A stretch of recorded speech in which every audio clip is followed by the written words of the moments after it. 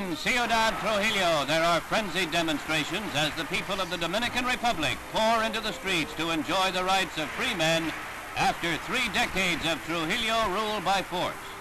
The cheering, chanting, screaming Dominicans are welcoming back 2 leaders of the opposition to the former dictatorship, returning from conferences in Washington with officials of the Organization of American States.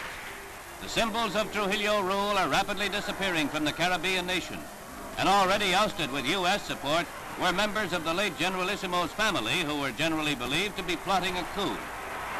The demonstrations are viewed by observers as indicating the desire of the Dominican people for a new political order based on representative government and respect for individual rights. But the nation is still far from normal, and the man at the helm, President Joaquin Balaguer, faces challenges to his leadership. He has scheduled meetings with inter-American fact-finders exploring Dominican progress toward democracy. In a popular move, he has urged the nation's Congress to restore the capital's original name of Santo Domingo.